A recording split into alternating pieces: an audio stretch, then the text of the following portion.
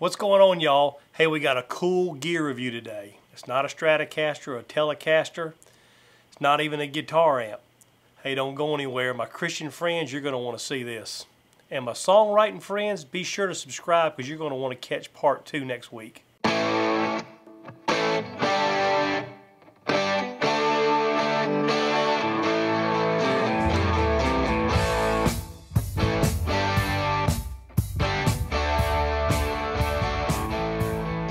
What's going on, y'all? Welcome to the channel. Ray here with Second Chance Rising. The channel is more than just our music, but a ministry as well as tips on recording and mixing, as well as gear reviews.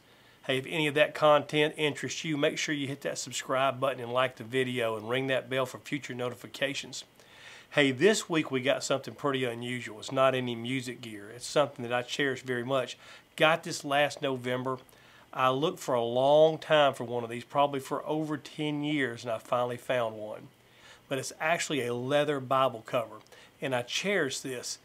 I looked for one for, I bet you, 10 years. I kind of found those ones you'd kind of call pleather or kind of vinyl, and I would go through one of those in just about a year and a half, and they'd kind of wear the zippers out or wear the holes out of them. But I found an item from Colonel Littleton. It's their #1 Bible cover, and I'm going to show it to you. It's made out of American buffalo leather. It's very, very durable. Matter of fact, when you'll see here by the straps that just claps on, very heavy duty. You can see the grain. Now, one thing that I like here too, as I'm opening this up, you can see that there was no. It's very limber. There was no break-in period on this. And when you open it up, what I like is this actually comes with a notepad here on the right, and I'm going to show you a little bit here in a minute because I do this a little bit different than the way it came. It also comes with a with this registered pocket journal. They call it their number 28R journal. Now, I don't leave this in my Bible for my songwriting friends.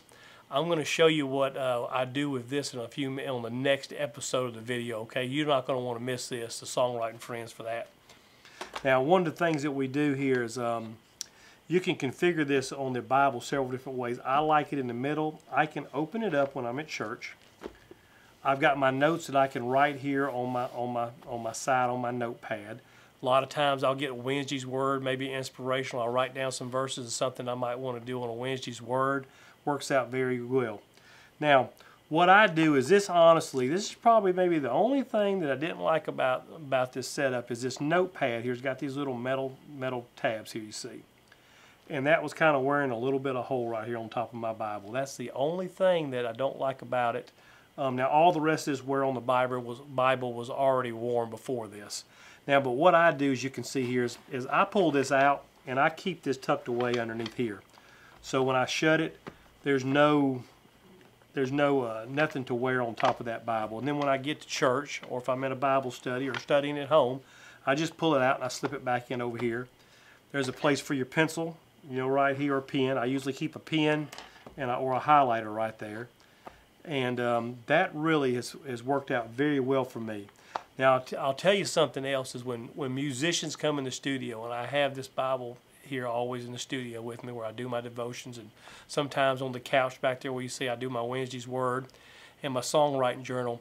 This whole studio, which is about a 20 by 20, so many times smelled just like leather. I don't know how long it'll continue to do that. I hope forever. But I've had this since last November, so about 8 months. I got it for my birthday. These aren't cheap. They're relatively expensive as far as Bible covers. I'll leave a link down in the description so you can check out the product and check out many more. Now, he makes another one that your Bible is completely covered all the way around. This one, does have the edges open, which doesn't bother me a bit. I like the way this does because I can open it up and then I have me a writing surface right there too. So really, really enjoyed it. This is top quality stuff. You won't be disappointed in it. And I hope this is some use for you. If you've been looking for a good Bible cover, I think you might want to definitely check this out. We're not sponsored by them. We don't get a penny off this. I just wanted to share this with you because I looked for so many years for a nice leather Bible cover. Even had to try to get a few people to actually custom make me one and couldn't find it. So, hey, hope this is helpful to you. Hope that you have a great week and God bless you and keep looking up.